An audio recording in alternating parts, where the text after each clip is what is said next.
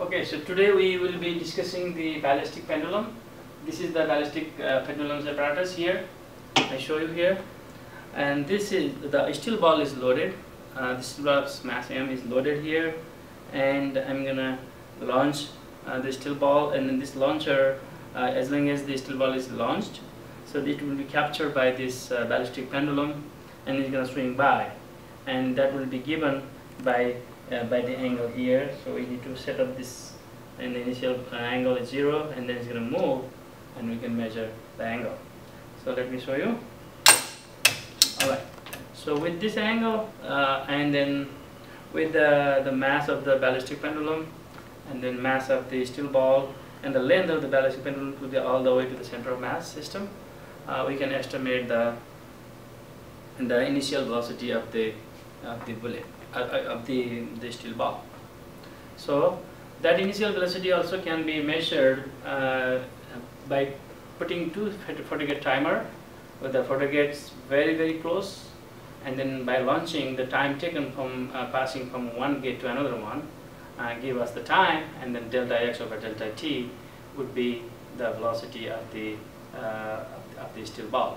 So by confirming this, we can test the conservation of linear momentum and the conservation of energy. So let me discuss this theoretical aspect, so how it works. So this is the ballistic pendulum apparatus again. So this is something you're going to see in the first phase of the PASCO lab manual. This is the picture. This is the ballistic pendulum, you can see. So now the theoretical explanation I'm going to show you. So this is the bullet, the mass of the steel ball or whatever type of ball we use, and this is represented by the small m, and then v naught is the initial velocity of this bullet. Remember, this ballistic pendulum is not moving in the beginning, so its velocity should be 0. So when we launch, this ball will be captured by this ballistic pendulum and it's going to swing by, and then it's going to move with this angle theta, like I showed you before. So now, what's the height it went up can be measured. This is the length from here to the center of mass. This is the length, and this is the same length here. It is swing by, and then using the trigonometry theta, so it's going to be L, and this is theta. This is going to be L cosine theta up to here. So total is L, and from here to here is L cosine theta. So the height should be L minus L cosine theta. So that's if you factor out L1 minus cosine theta. That is the height. So we have to express everything in terms of the quantity that we can measure. So the height we are not measuring here, so we have to express the height in terms of this length and this angle theta. So in this experiment. So the mass of the steel ball, V0, is the initial velocity of the steel ball.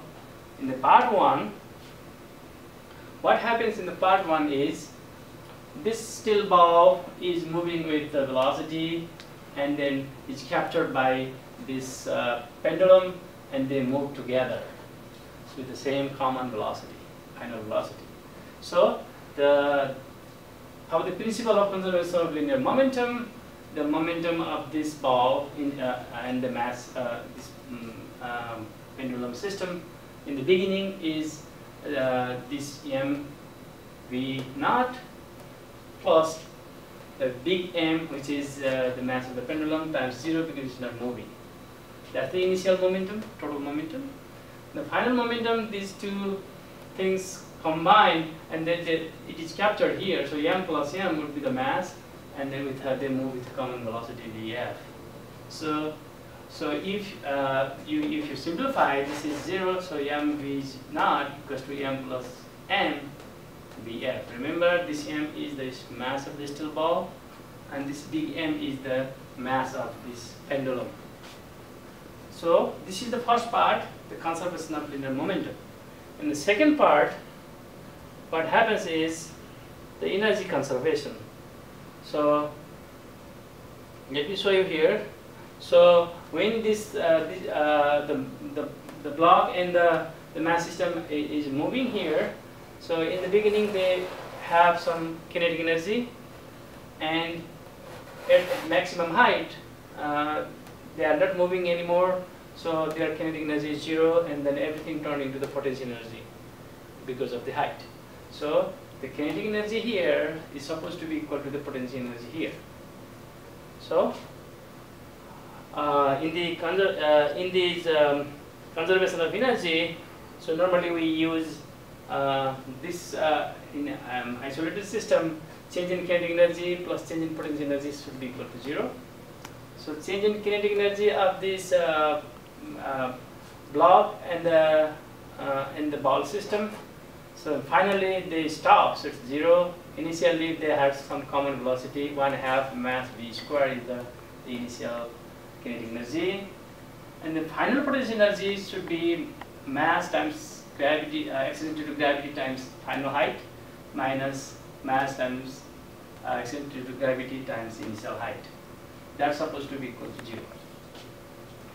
And then when you simplify, you get so you can factor out m plus mg here, and then hf minus hi equals to 0. Then you're going to move this to the right. So when you push this to the right, so I put a difference of final height minus initial height is just height, and then this is negative m plus mgh on both sides.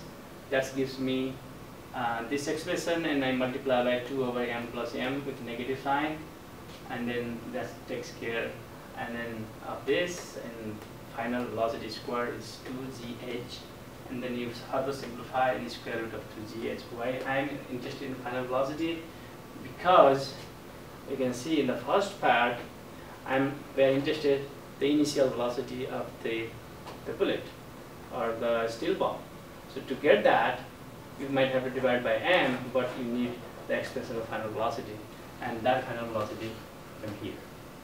Or if you feel like overwhelming, you can simply use this. Alternatively, you can use this relation. Kinetic energy, initial kinetic energy of the pendulum ball system must be equal to the potential energy of the pendulum ball system at the maximum height, so by the conservation of energy. And then the initial kinetic energy of the pendulum ball system is 1/2 m plus m v square, vf squared, and that's supposed to be equal to the m plus m g times h. And then by the same way, you can just multiply 2 over m plus m and 2 over m plus m, you got v final is square root of 2gh. Now, so you have the v final expression in terms of the height, and then we already got the height. You can see the height is L times 1 minus cosine theta. So when you plug that value in height over here, you can see, so velocity of the bullet, I keep saying bullet for the steel ball, I mean that's what we do in the theoretical lectures, that we have a bullet block system, we solve the problem. So B initial velocity of the ball is m plus m over m vf, and we substitute vf is 2gh, and then 2 times g, h is substituted by L 1 minus cosine theta. That's how you can calculate the initial velocity of the ball.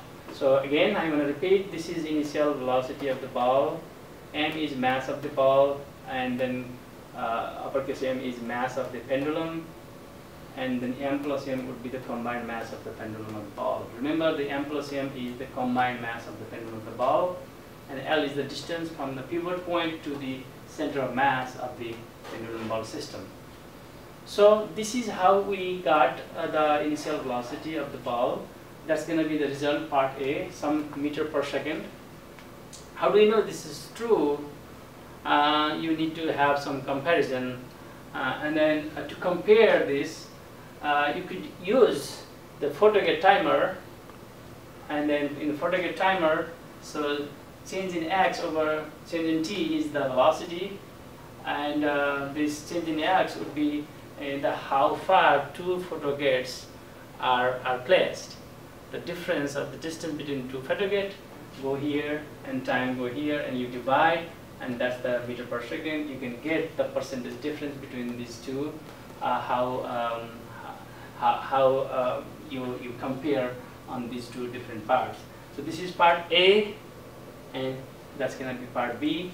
And after you're done, and just follow the instruction of the lab manual given by Pasco, and prepare the lab report.